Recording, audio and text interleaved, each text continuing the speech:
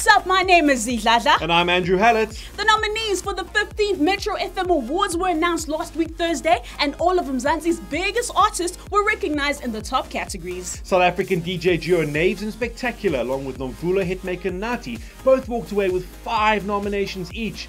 DJ Black Coffee, Cassper, and Empty weren't far behind with 4 nominations each. That's right, their stakes are higher than ever this year. It's not just about bragging rights, as each artist who wins will receive 100,000 rands per award. Check out how Cassper reacted to the news. Yeah, man, I wish they could have given us 100,000 last year, because I would have walked out with 500,000, you know what I mean?